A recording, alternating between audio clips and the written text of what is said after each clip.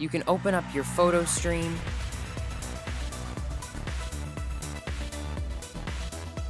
And your panoramas are now in an even separate area. These are some screenshots someone sent me, but they actually appear as a panorama. This is the Volts logo that was designed by one of my good designer friends, Keel Jones. That's my bedroom. And that's a paper. Anyway, you can also see your shared photo streams and all of your photos. It's so incredibly simple to share a photo. All you gotta do is tap it and click this little button down here. Now, you have the option to even airdrop it with people nearby, which, you know, if I want to do that, all I got to do is hit everyone, push that down.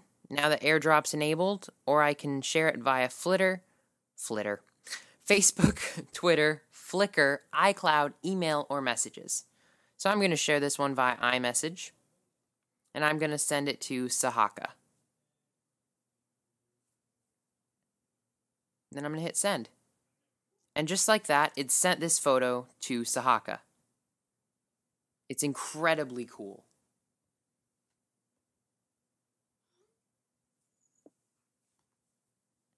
Now, if I go into my Wi-Fi settings, and I make sure that I'm on the right network,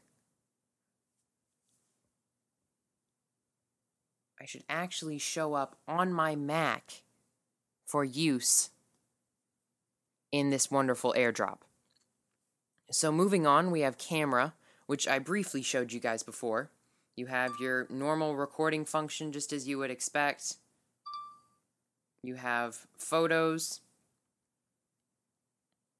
You can take a square photo, which is so useless. And you can even have a panorama.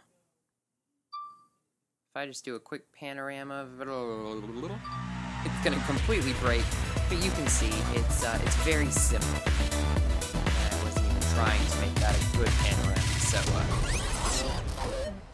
next we have videos.